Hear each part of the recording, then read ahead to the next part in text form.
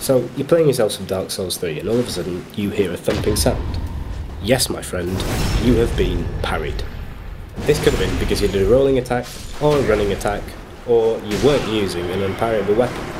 However, if I told you now that there is a technique called dead angling, this is a bit of a hidden mechanic in Dark Souls, but it involves basically using horizontal swings and abusing the edge of their swing, as it will end up kind of in the front, maybe slightly to the left of your screen. On some heavier weapons, you can use smaller weapons for this, but I generally find it a bit harder. You have to be quite up close. Plus, an ultra great sword or a heavy weapon one-handed baits people who parry into completely just taking partials, and eating a hell of a lot of damage for it. Like, look at this. This guy is going to literally parry himself to death, and he's not going to actually get the parry. There he goes. It's gone. Either way, let's come to the next opponent.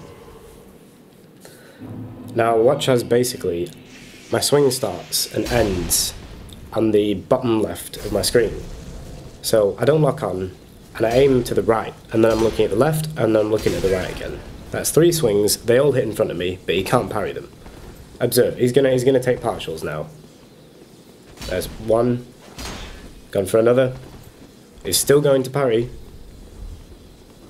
Just a little bit of trivia for you about my channel. This guy's name is Barker. But let's be honest, who's the real idiot?